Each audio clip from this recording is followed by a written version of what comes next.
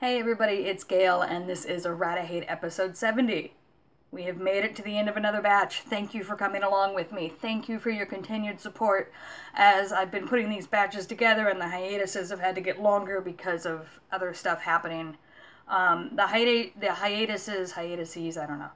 They're gonna stay longer because I am, still working a full-time job. I can't devote as much time to the channel, but I really appreciate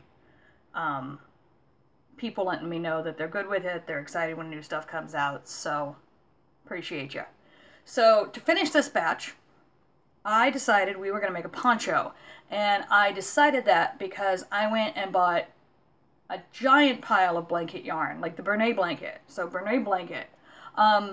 to make a blanket from a pattern that I hope we'll get to hopefully be reviewing next batch. And then I was looking at it, and I have a poncho that I bought that's just like a lightweight, run around, around the house, need an extra layer poncho that I really like. And I'm like, man, it would be so great to make this in like a nice warm yarn. And then I bought all this blanket yarn, and rather than doing what I plan to do with it, I'm doing this, which is a story I think we all know.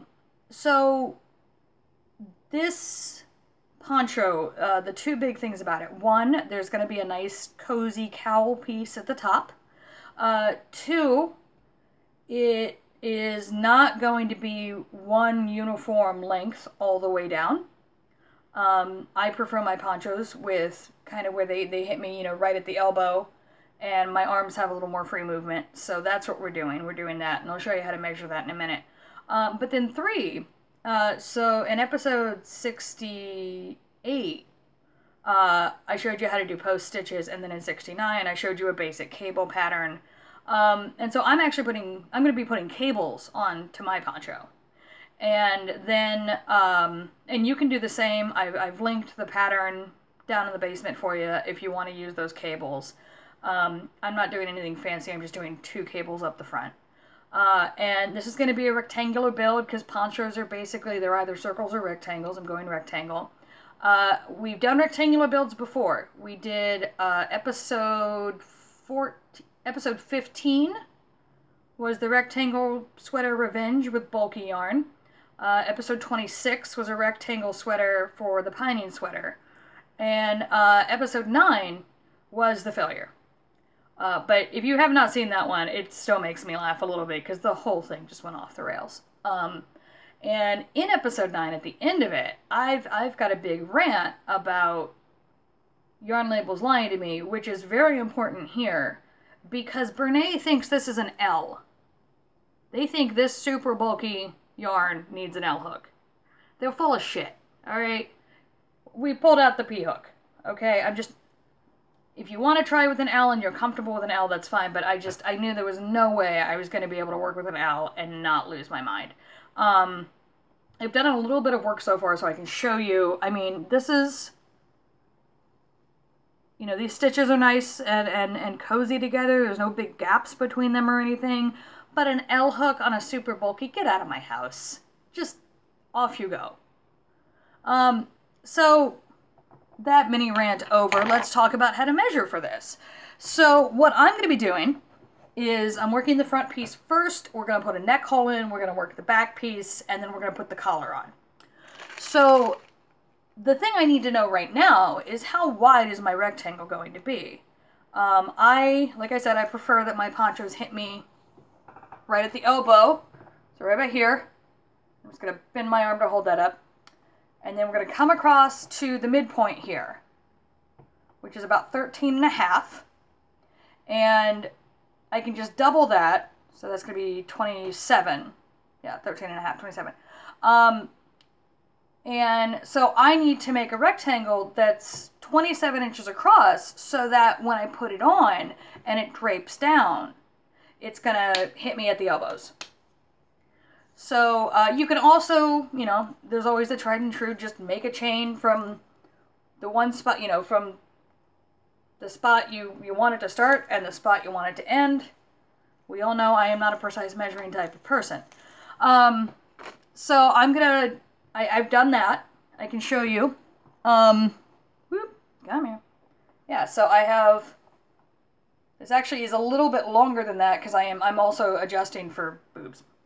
But, you know, I knew 27 was the start, and then when I was kind of laying it against myself, I remembered, you know, things are going to get wider a little lower down. So this is working. I'm doing this as a bottom up because it is a rectangle pattern, and I have my cables started. I just started them. There you go. You can kind of see them. It's a very light yarn. It's a very light pink I'm working with. And what I did was I just started the first one 5 stitches from the end and then picked it up 13 stitches from the end because that's how much space I needed. And like I said, the pattern for this cable is linked down in the basement, so you have it. It is a graph and some written instructions. And so I'm going to go and just keep doing what I'm doing. I'm doing this in a double crochet, very simple. You know, and this is, I think, a really great option, a really great way to play around with a stitch pattern that maybe you want to see how it looks, but you don't want to devote a whole project to it. You know, you can do it so, you know, you have vertical stripes, so you can do a horizontal stripe at the bottom, or, you know, have fun with it. So I'm going to go get the first half of this done so that it is as long as I want. It is as long as I want on the front, and then I will be back to put the neck on, because I think I want the neck, I don't want a perfectly square neck on it. I want it a little rounder, so we're going to make that adjustment and then work our way down. So I will be back to do that in a bit. So I will see you soon. Hey everybody, I am back. I have the front of the poncho finished. I realized as I was working on it, I forgot to tell you guys how to measure for it. So I'm going to show you that real quick. It's pretty easy.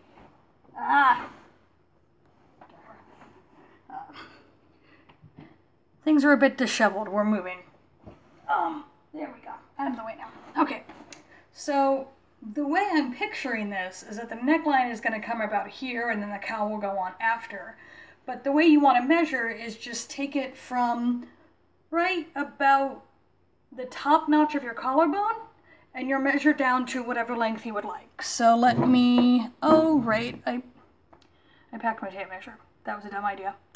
But you get the sense of what I'm talking about. So lay it flat here, go all the way down, and then that can give you the measurement you want, and you can decide how long you want it. This is going to hit me actually, let me get it right side up. There we go. So if it's here, which is the goal, kind of right at the top of the collarbones, it's going to hit me a couple inches above the knee, and there'll still be space for this to stretch because the cables are causing a little bit of a rucking, but I'm planning to finish making it, drench it, and then drop it on a hanger to stretch out the rest of the way, so I'm not concerned. So the next step is going to be to figure out where the neck needs to go. And rather than counting out left, you know, from one side to the other and then doing division, I'm going to cheat because it's a big rectangle. So we're just going to fold it in half. And I'm going to make sure the ends are touching. All right, there we go. It is now folded in half. And that means I can come down here to the fold and know where my center stitch is. And it's one of these two here. And so I'm just going to go ahead and pick this one. You know, if you're off by a single stitch on something this wide, nobody's going to notice. And now that that is in place, I'm going to center it on my collarbone, like just right in your notch there.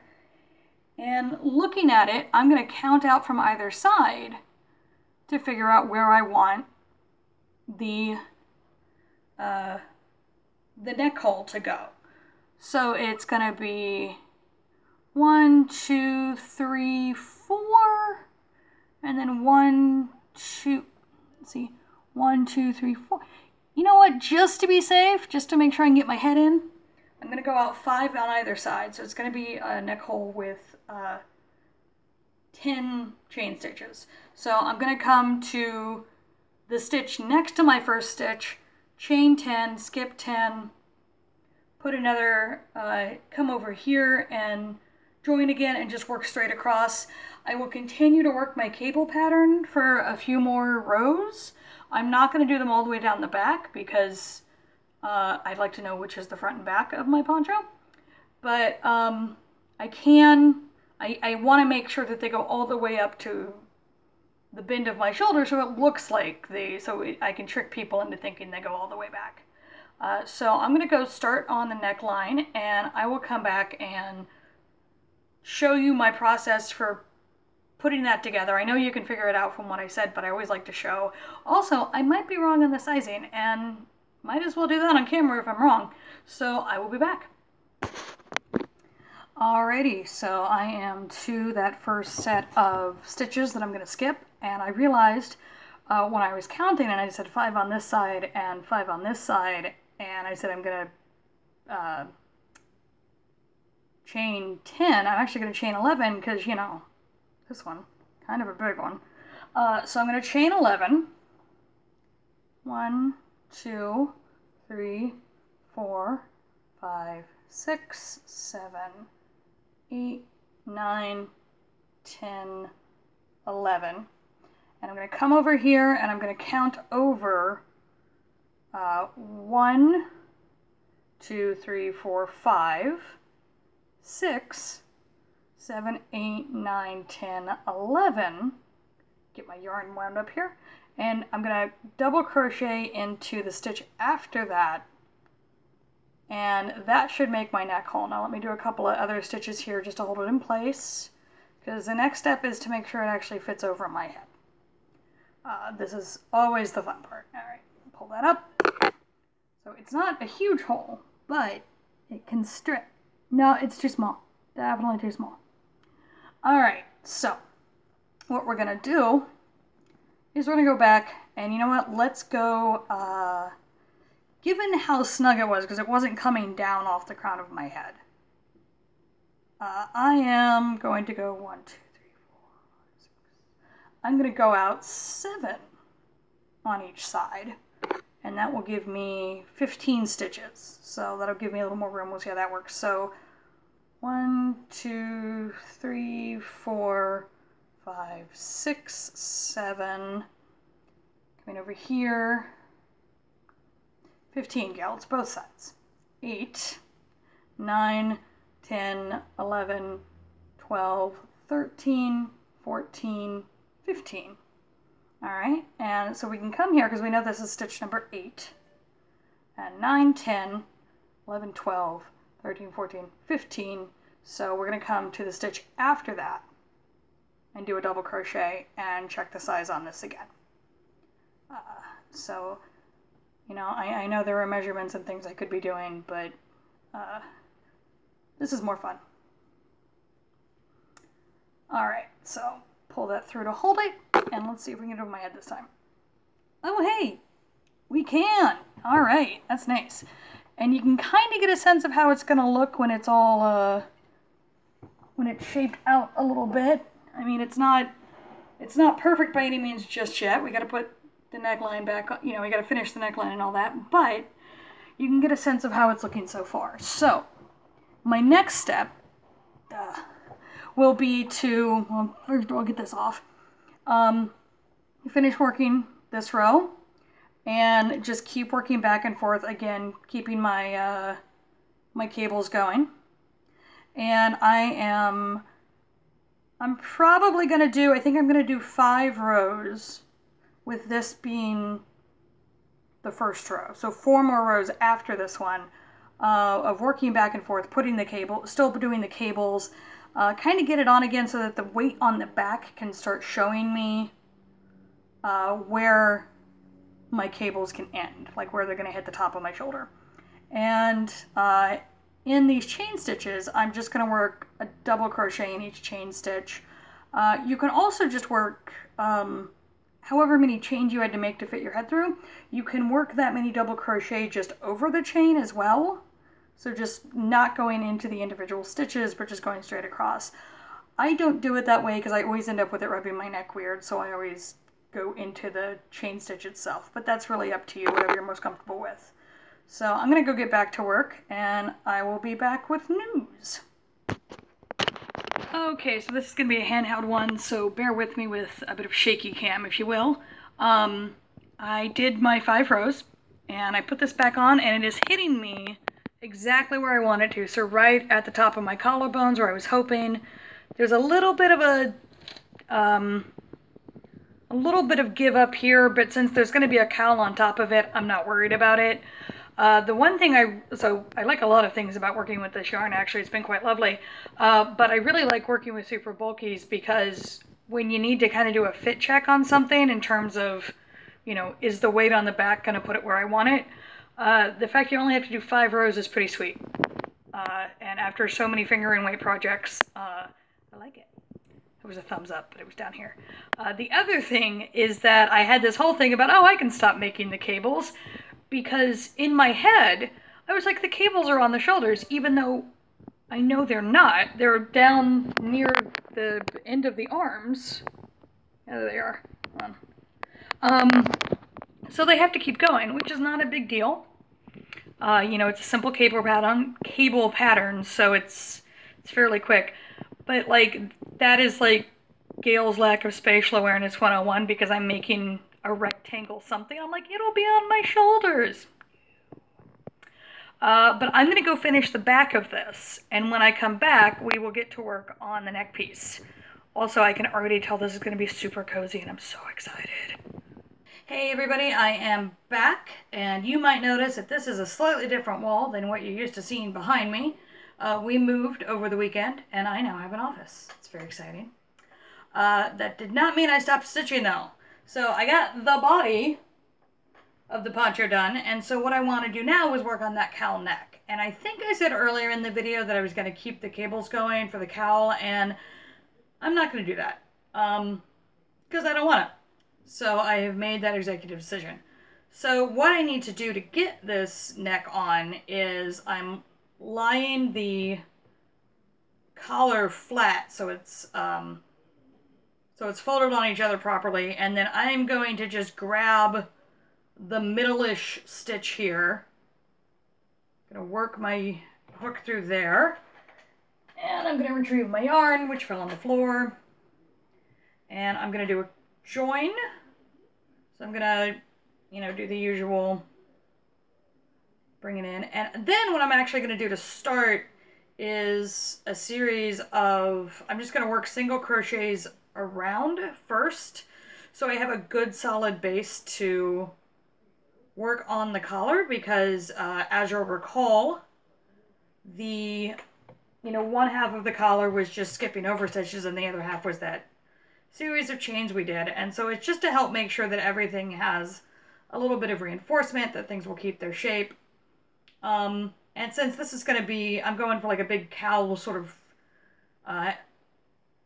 folded over collar, so, you know, if you're somebody who prefers that everything kind of look exactly the same all the way around, it should, because that part of the collar, the single crochet part, will be tucked away underneath the shape of the collar itself. So I'm just working. And I will not be joining at the end of this round. Well, I guess it's a row because I'm not joining. I will not be joining at the end of it because I want to make sure my seam is nice and straight, and I have issues sometimes when I'm working in circles and keeping my circular seam straight. So what I will be doing is making basically a big floppy bit and then stitching up the side of it, much like I did on the circle jacket that we did earlier in this batch. And then I've done on some other stuff. Excuse me. Woo! A lot of dust we kicked up. We're a dusty, dusty house. So I'm almost done here. Just finishing up my single crochets. And if you're wondering, yes, this does get a little weighty because we are using super bulky yarn. But I put this on the other day just to make sure it was looking good, you know, once I had hit the end of the skein I was on, was that kind of, because it was 2 skeins for the front and then 2 skeins for the back, and it is so warm. And so it's the super gross part of the winter here in the Pacific Northwest with a lot of rain and everything. So like just a super warm, cozy poncho is exactly what I want. Although this is episode 69, which means you'll be seeing it in like April. So maybe not so great for April, but you know, you can use these same instructions to make a poncho with a lighter weight yarn that can get you through the spring and the summer. You know, depending on where you live and if it cools down in the evenings. All right, so that is the end of the row. So what I want to do to help get this shape, to get kind of this big turnover shape, is I want to do increases. So I'm going to work 2 stitches because I'm going to work double crochet so it matches the rest of the poncho.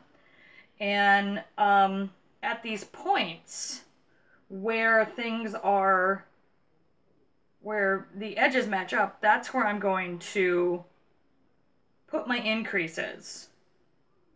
And I'm going to just do, let's see, what, there we go.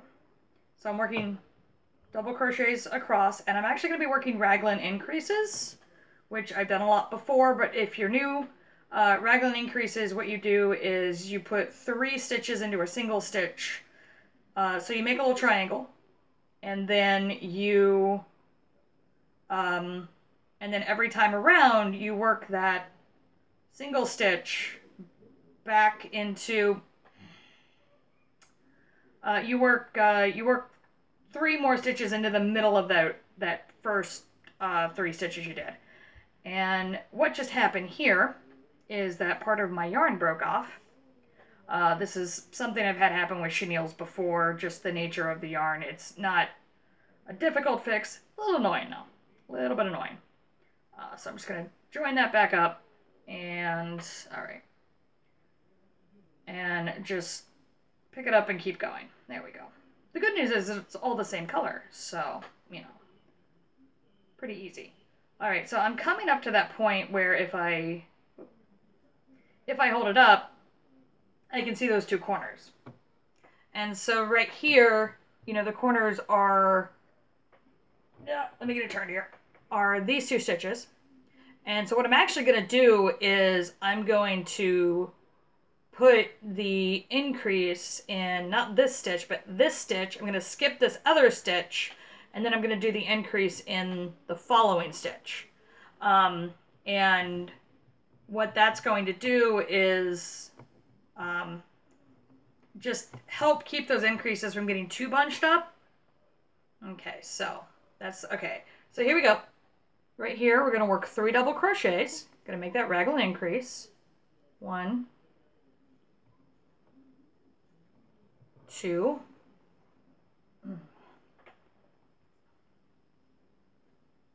3.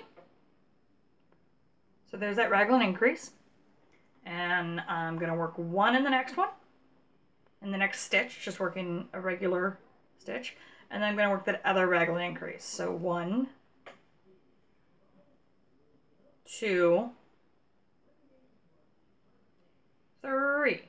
And now that that's done, what I'm going to do is I'm going to count the number of stitches I have in terms of what was on the bottom row. Well, the first row. So 1, 2, 3, 4, 5, 6, 7, 8. This is the first increase. This is 8, 9, 10. And so what I'm going to do is come over here. Woo, and starting from this stitch, count over 10. So 1, 2, 3, 4, 5, 6, 7, 8, 9, 10.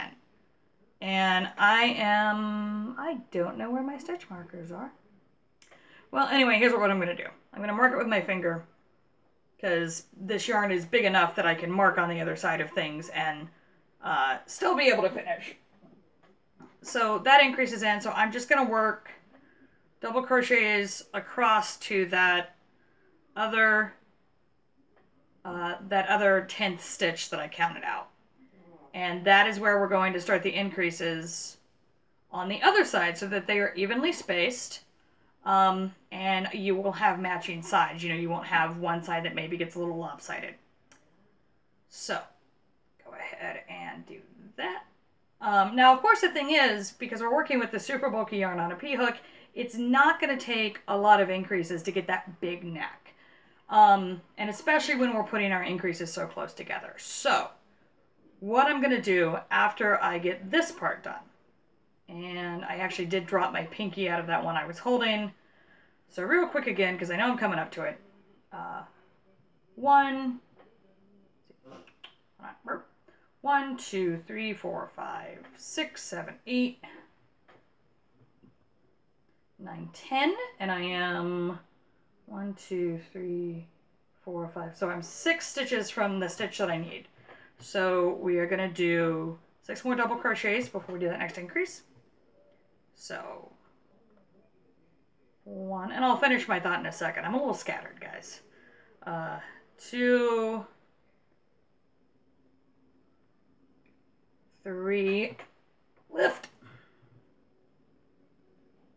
4,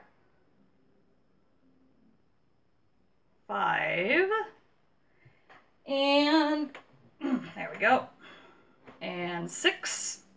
All right, so we're going to do that raglan increase again. So 3 double crochets into the next stitch. That's 1. That's 2. And there's 3.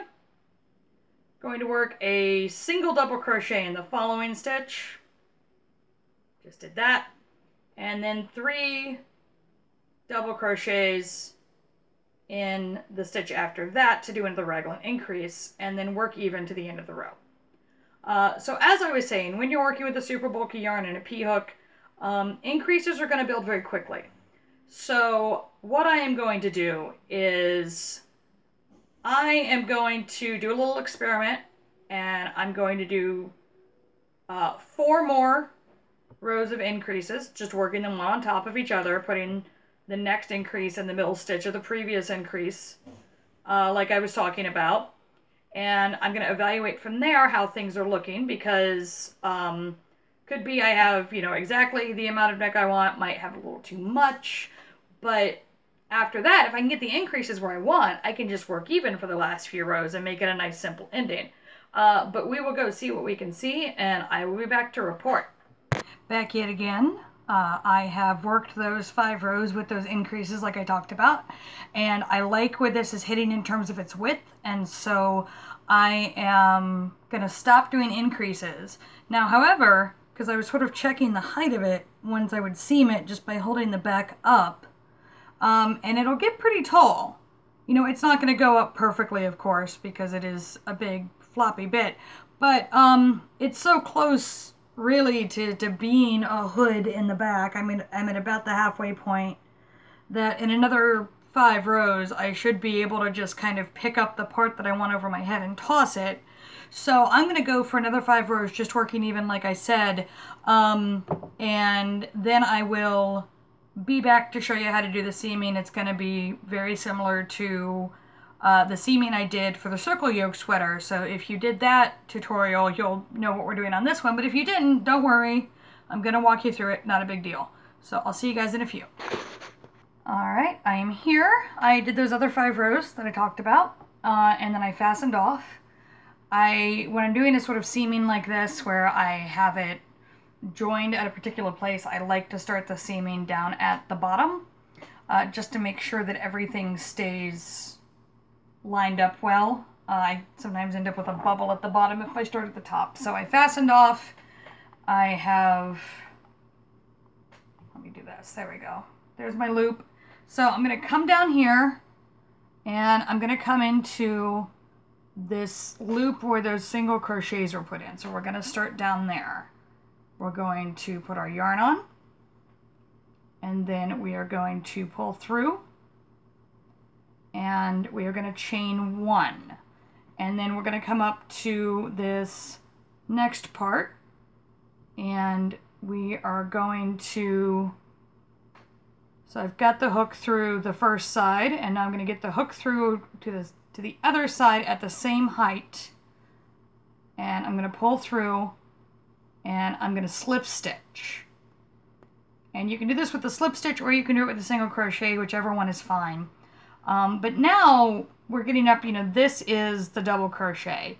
And so how we're going to do these, and this is how I like to do my double crochets, because you need 2 stitches per double crochet in a seam so that the seam stays even and you don't get any rippling or anything. So this is the double crochet, and so I'm going to go ahead and do a slip stitch in there. And now you can slip stitch twice in the double crochet. What I prefer to do is actually come over to this little sort of between the row spot that sticks out and pick it up there, because then it sort of spaces them a little bit differently, and I found that it makes them a little smoother. So I'm going to pull my loop through, going to do that slip stitch, going to come to the next double crochet, you know, work that through both, slip stitch, come up to the next hole, if I can find it, there it is, and slip stitch. And so I'm just gonna keep moving up the side here like I was telling you about, and then at the end of this I'll be able to just throw this on and let you know how it fits. So something to keep in mind is I am working on this seam on the wrong side. So I'm seaming on what is going to be the inside of the poncho, so that the seam itself will be nice and smooth on the outside, and if I have any weird hiccups in my seam in terms of how the stitches look, you won't be able to see them. It's a very handy thing to be able to hide your stitches. So as you can see, as I'm coming up, I am coming up even. So this is spaced out well. It's going to be nice and flat. It's going to look good. My only concern right now is actually flipping this thing over and putting it back to rights to try it on, because it is pretty heavy, because it's about 4.5 skeins of super bulky yarn, which not a lightweight thing. So, you know, it's a little weird to manhandle, but I really do like it. I really have enjoyed working with this color, especially. I don't do a lot of pastels, but working with this color, and then it's a very soft yarn to work with, this Brene blanket. It is only available at Joann's, I realized. There was a big sticker I didn't notice before on the label. The other thing is that it's pricey. It's $11 a skein if you can't get it on sale, and that's quite a bit. So full price, I would have paid $55, which, you know, the thing we always kind of tell ourselves is, well, it'll cost that much to buy it, and that's true. But we don't have to make it when we buy it finished, and your time should be valuable to you. And I mean, you know what I mean. Like, the amount of time you spend on something should definitely be considered when you're looking at the price of things. But also, $11 for a skein of yarn isn't something that everyone can do, let alone $55 for a single project. So I do encourage you, you know, you just need a super bulky yarn. You need a weight of 6, and you need a P-hook, and you can kind of shop around and find one that maybe will be a little nicer to your budget. Or if you're like me, you'll shop around meaning to do that and then fall in love with something that's more expensive. Yeah, I've had that problem a lot. So, I just finished the neck. Gonna get it turned inside right, alright, and so you can see my seam a little bit. It's right there. And then on the other side, it's really standing out because that's the side we seamed on. So let me just try to wiggle into this thing. Alright, over the head. Around the bust. Right. So far, so good.